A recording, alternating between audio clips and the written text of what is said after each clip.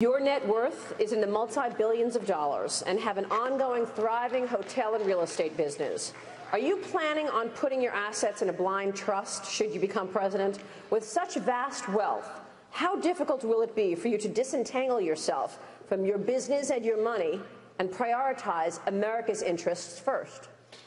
Well, it's an interesting question because I'm very proud of my company. As you too know, I built a very great company, but if I become president, I couldn't care less about my company. It's peanuts. I want to use that same up here, whatever it may be, to make America rich again and to make America great again.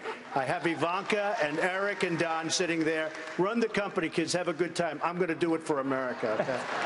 So I would be willing to do it. So you'll put your assets in a blind trust? I would put it in a blind trust. Well, I don't know if it's a blind trust if Ivanka, Don, and Eric run it, but is that a blind trust? I don't know. But I would probably have my children run it with my executives, and I wouldn't ever be involved because I wouldn't care about anything but our country. Anything. Thank you, sir.